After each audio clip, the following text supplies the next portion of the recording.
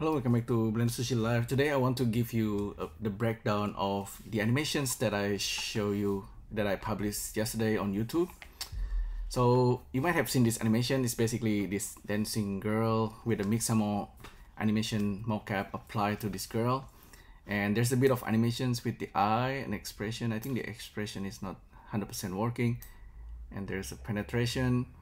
But basically I was trying to learn about the USD import that's being featured on the latest version of Blender 3.0 Alpha, and I'm using this scene, the kitchen scene, which is the USD example from Pixar that's available online. You can download it. The scene itself consists with like hundreds of objects. Maybe even like 1,000 of objects, and this is a really good example of how 3D scenes come together from hundreds of assets. Sometimes with Pixar or in the big feature animations, you might have like hundreds of thousands or even like millions of assets, and you will be dealing with a lot of materials, etc.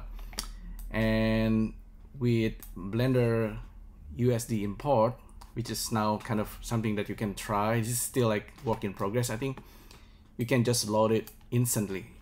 Okay, so it's really interesting to study and to understand about 3D animations. Okay, from there. So let's take a look at the actual file.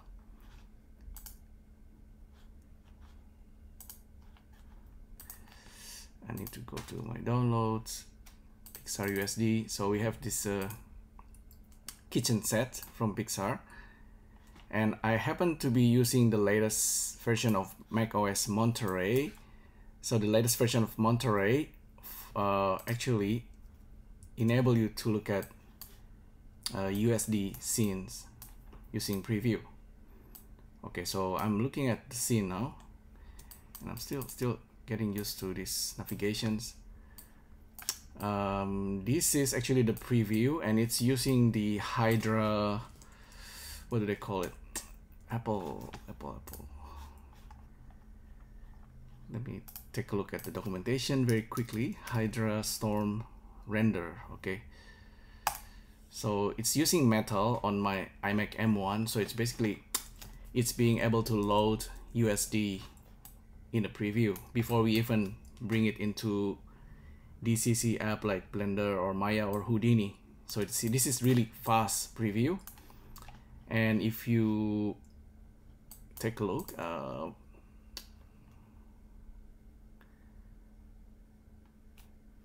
show the preview options. Okay, not here. Maybe I should like right click, open with preview. So this is an app, so it's loading the scene very quickly, and with this I can actually take a look at the list of objects in the scene. So there's hundreds of objects, right?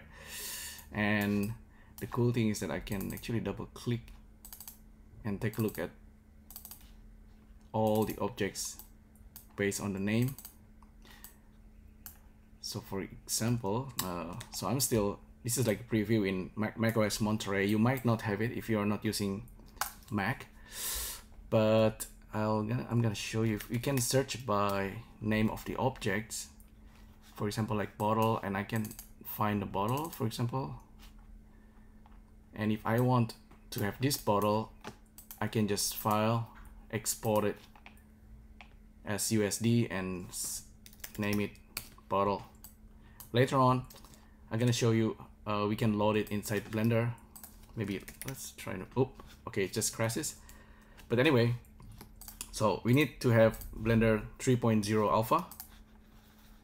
Okay, and so with 3.0 Alpha latest version, we can import USD, Universal Scene Description. Okay,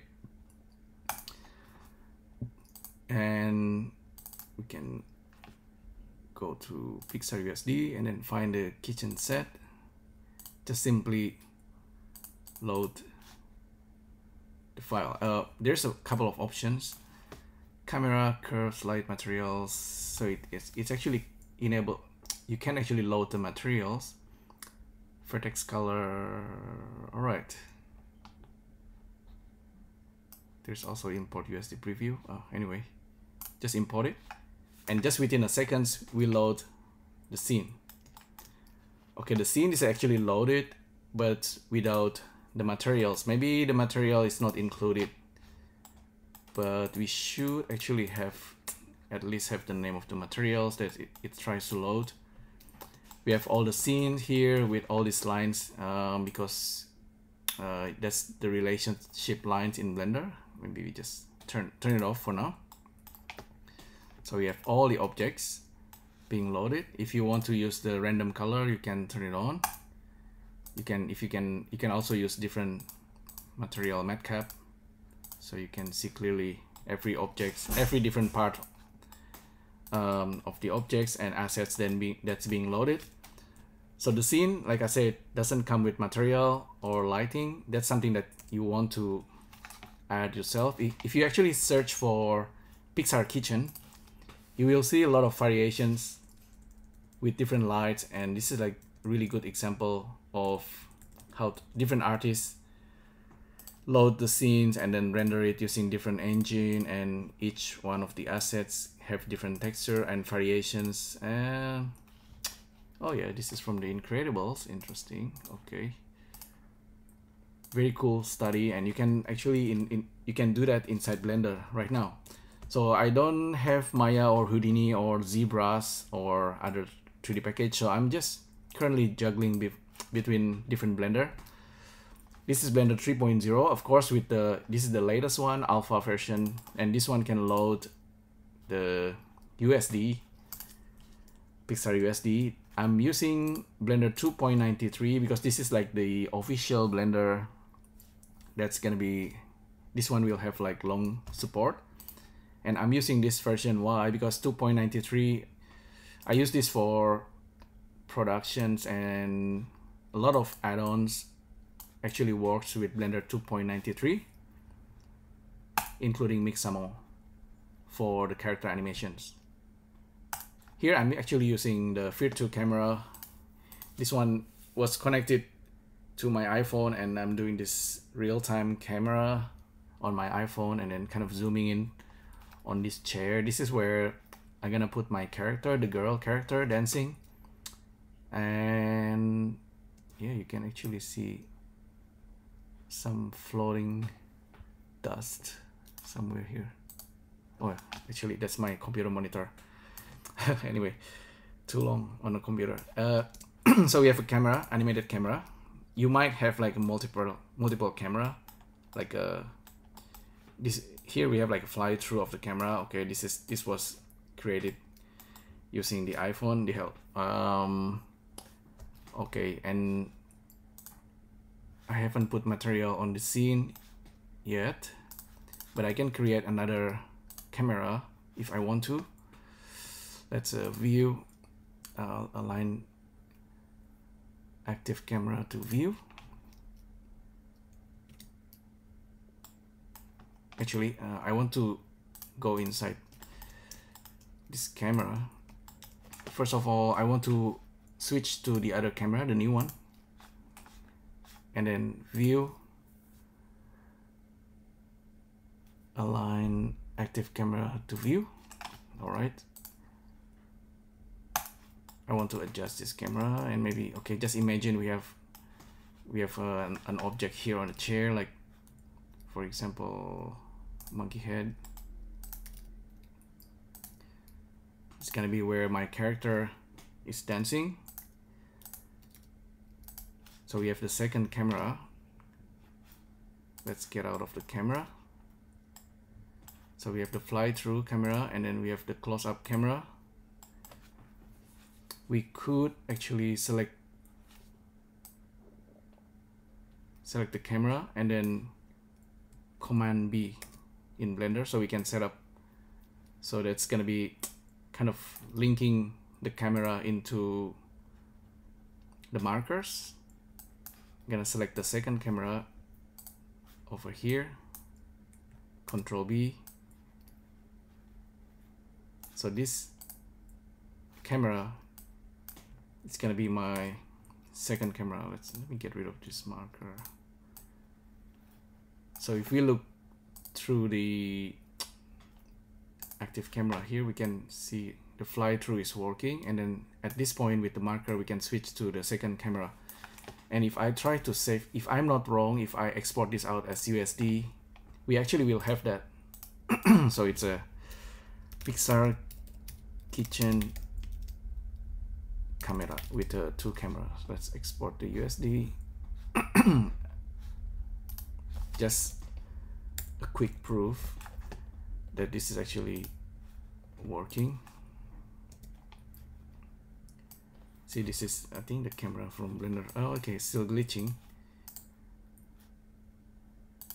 Open with preview.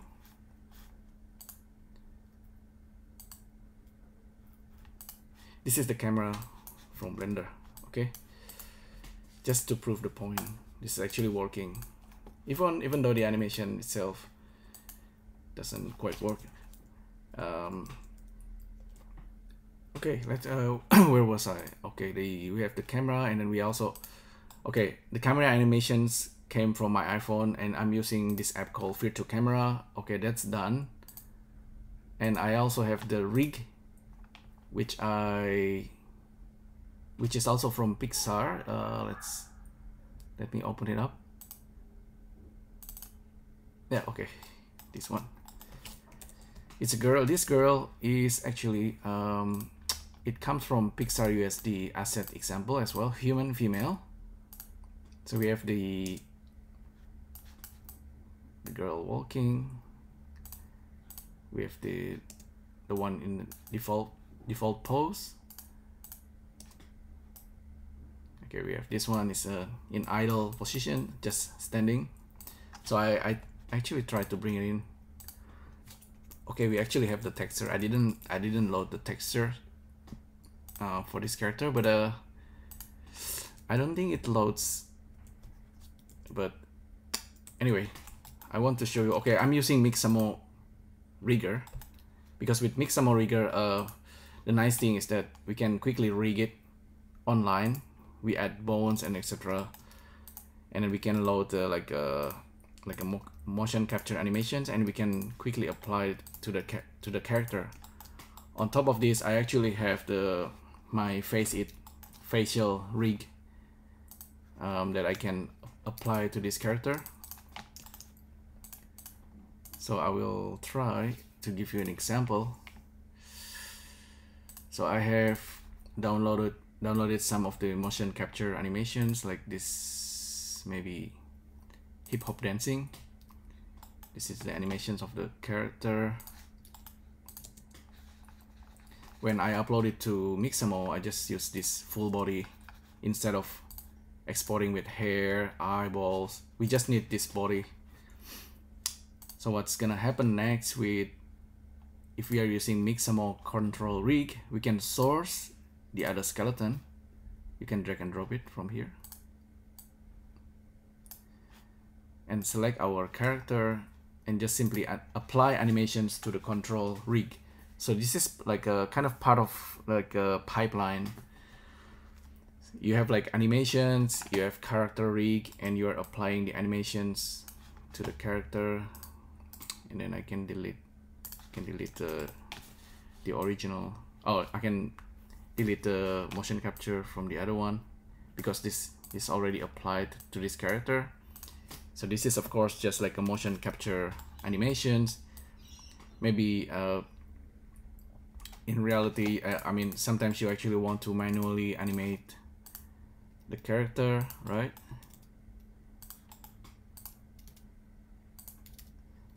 Maybe character suddenly kind of stop dancing.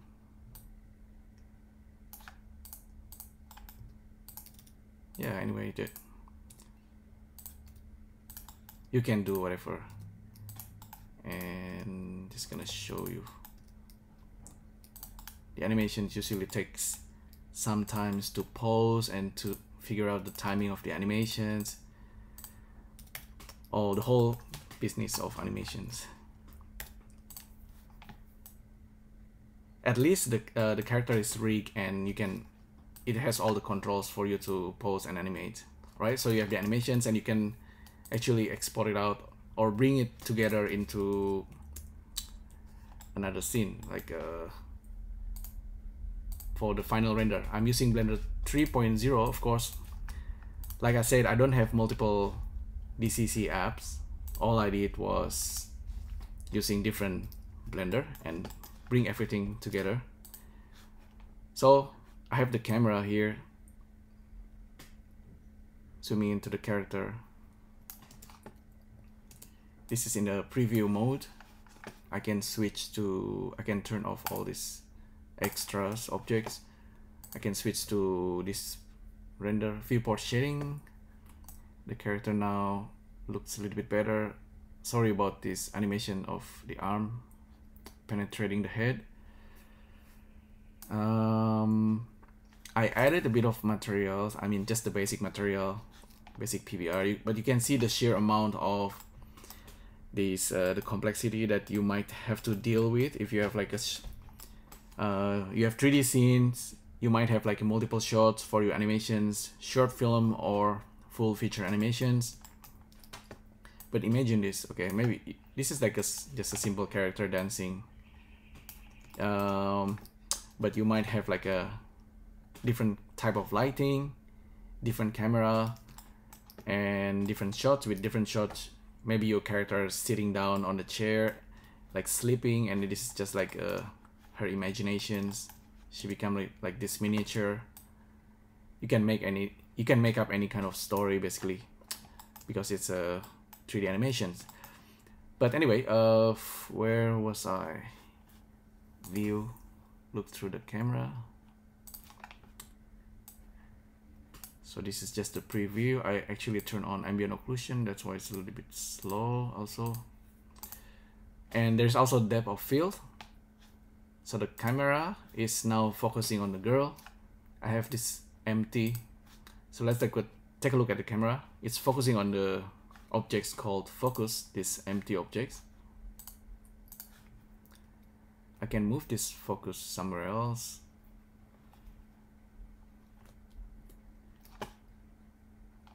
But that's how I control the depth of field basically.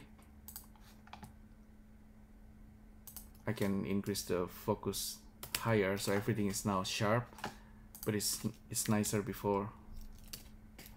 So just the focus is on this character. And this is a viewport shading of EV render in Blender. So we can render this out using EV or cycles. Those two are the default render engine in Blender. And we can turn on the denoising. This is the viewport denoising. It's real time rendering on my machine. Your machine might be faster or slower, but this is doing it using the M1 CPU GPU. It's not too bad. It's just a few seconds. You can get like a really high quality render. But for this preview purpose, I'm just using EV, and EV is like almost real time because it's like a game engine style of rendering engine. We got the shadow a little bit, and because I think I have only a single camera, single area light, I can change the color if I want to. So I just put the area light down there. It's okay, like for this scene with the miniature character, just a simple scenes. But anyhow, yeah, that's I think that should explain the pipeline. So with Blender 3.0, we can basically bring in USD file format. This is kind of like an exchange file format that should work for every DCC apps. Zebras, Houdini, Maya. I don't know if Cinema 4D is supported also. Maybe if you have like simulations from different app, you can bring it into Blender and it should work. It should just work. Remember, I exported the bottle earlier today. I mean, in this video. So this is the bottle. Look, I just bring it in into the scene, but even though the size is a bit wrong, and it took a while to put it there. Okay, here's the deal. Okay, when dealing with a lot of objects, you are only looking at the scratch. For example, if you want to select an object here and you want to see something very quickly, there's actually a trick. You can use tap dot on the keyboard, and you can actually get into that object very quickly. So this is, for example, the toaster. If you, for example, you want to move this chair, select that chair and then just move the mouse over to outliner and then tap dot. Now you're here, you can select the chair. So there are two chairs in the scene. This is, if you are like a pipeline or asset manager working in a studio, you will love this universal scene description. So basically, you're gonna be handling hundreds, thousands, or millions of assets. Think of it like assets from Sketchfab or other places. You need to manage all these assets that's on the hard drive. You download it and put it in the hard drive, and you want to bring it into Blender. And this is something that you can work with all of these assets using USD. Okay, so this is where the power really is. And you don't actually just stop there, because for example, if the director doesn't like this chair and you want to use like a different chair with USD, you can make like a change, like a layer of variance. For example, the chair is like a different color. Normally you just select the material and just make changes, right?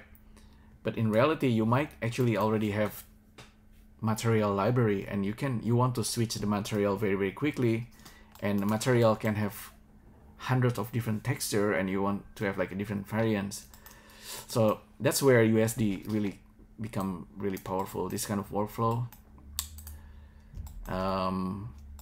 Yeah, I think I work as like an asset person at some point, even though I didn't go through all the details, but still the idea is to be able to separate every components. Like for example, this character is simply just dancing, but if you want to load the character with different animations, you want to have like maybe you have like 10 different animations variations, and you want to look at it very quickly, you can use USD. You should be able to use USD at some point.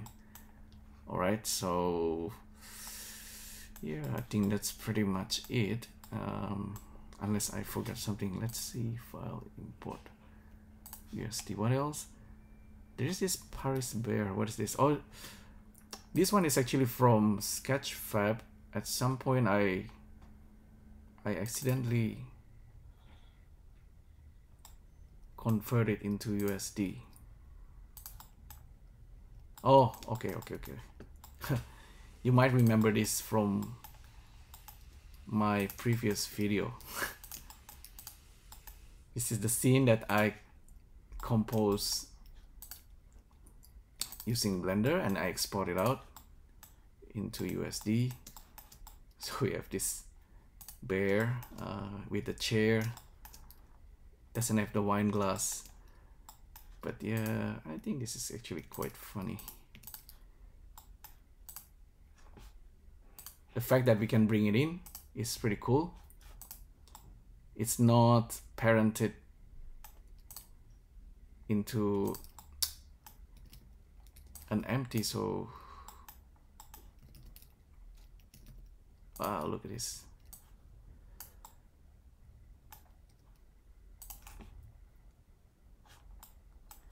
I just want to put this on the table. So you can imagine managing all these assets can be tricky. Look at this. So weird. Okay, just weird aliens on the tables on the Pixar kitchen. If we want to, we can also just bring in Suzanne. I will do one more thing. 3D cursor, very underrated feature. You can click it on anywhere and you can place Suzanne on the table, for example.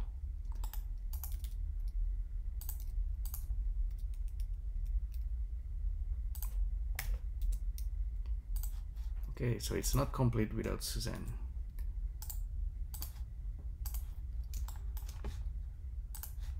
Okay, so this is the setup. Suzanne, let's give it a color and material. So it's all about, so the USD is for the pipeline for your studio or for your work to be able to manage hundreds, thousands, millions of 3D assets and materials and camera and lighting and animations and simulations all within one pipeline. So normally each studio will have different pipeline to do this because they have like multiple 3D software. Also, it's a lot of things to manage. So just now I was having trouble with this bottle. I should have unparented. Trying to scale it and just putting this object into place is kind of headache if you don't put it properly, if you don't put the transform properly. Anyway, just put this bottle. Maybe the girl is drunk and then she fell asleep. Maybe she's in the lockdown, inside the kitchen. She's tired and she fall asleep and then she become this little miniature girl and dancing on the chair. That's my story, I guess. All right. So, and of course, don't forget with USD, you can use instancing. So if you have, how many objects is this? If you want to take a look at statistics, we almost have 3,200 objects. We have 3 million triangles polygon on the scene now. It's pretty cool, pretty impressive that we can do that very quickly and all very efficient. This is actually part of Pixar USD to be able to load it very quickly and then make changes very quickly. So at the moment, so we can see the kitchen set with all the props. Everything is neatly put here under the locator.